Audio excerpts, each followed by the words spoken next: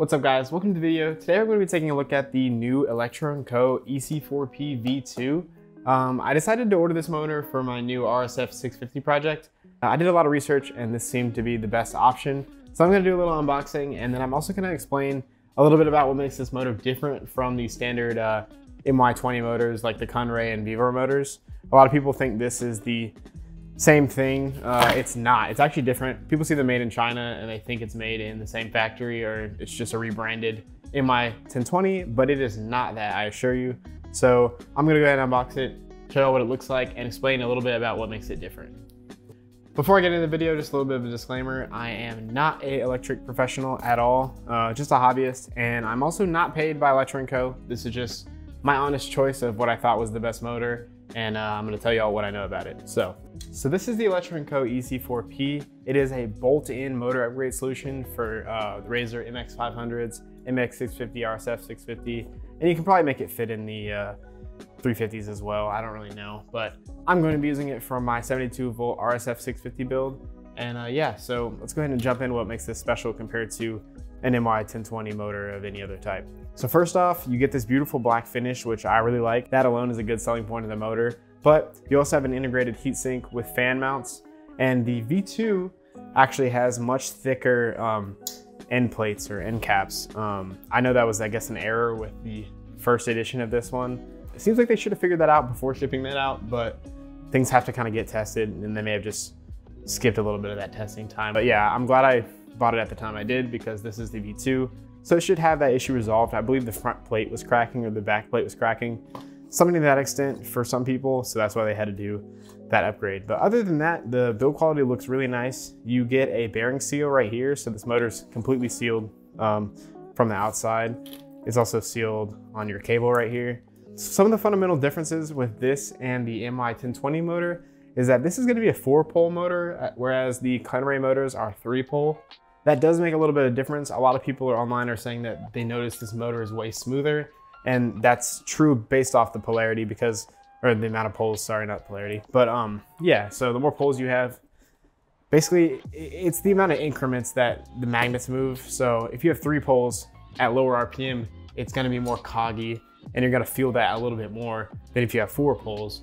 Or for example, a hub motor has 16 poles, and that's super smooth movement because those magnets are at such high intervals, or there's so many of them around the ring. I'll put up some diagrams to kind of explain it a little bit better, but yeah, this is going to be a 4-pole motor.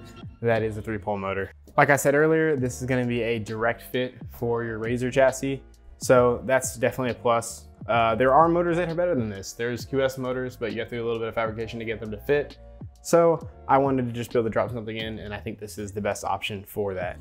So moving to the wiring, you're gonna have thicker wires, thicker phase wires that is, compared to any of those MY1020 clone motors. You also have a Hall sensor with a temperature probe on there, and I think they state that that is the KTY83 temp sensor, for any of y'all that need to know that. But yeah, so there's that, and then you have this nice thick orange insulator. I don't love the orange, but I guess that's their signature thing, so. Another thing that makes this motor stronger is it actually has a larger rotor. So the rotor sits a little bit bigger, and what that means is it's gonna have more torque, because if you think about it, those magnets are further from the center of rotation, so more leverage, more torque on those magnets. So this motor is physically stronger than its MY1020 comparison.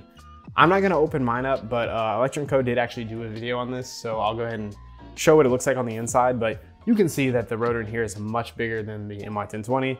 In addition to being bigger, it has some sort of Kevlar wrap that they've put that holds the magnets on compared to the bands that are on the standard MY1020. I'll show those pictures as well. You can also go watch their video.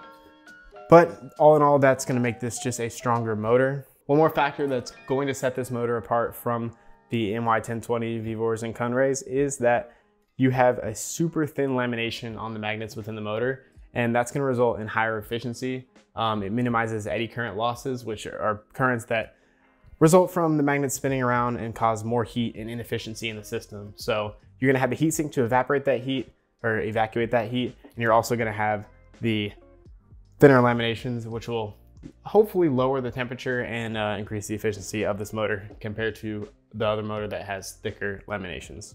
I am a little bit curious to open this thing up and look inside, but I don't think I'm going to because I don't want to mess anything up. This is a pretty expensive unit.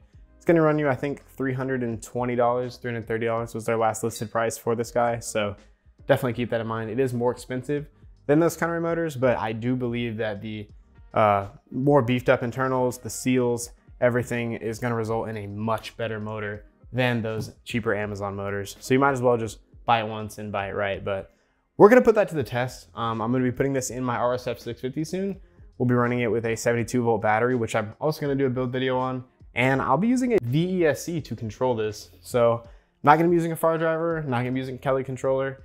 I really want to see what's up with VESC technology. It's super intriguing to me since it's open source. And it actually has firmware and a tool that works in English. So that's a big plus. I'm tired of dealing with Chinese controllers and sort of incomplete translations on what parameters do. I really want to be able to understand this stuff and share what I'm able to understand.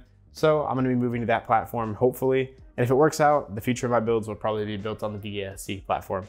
Check out my channel and keep an eye out for a video on that. I will be doing a video reviewing the VESC that I choose. It should be arriving soon.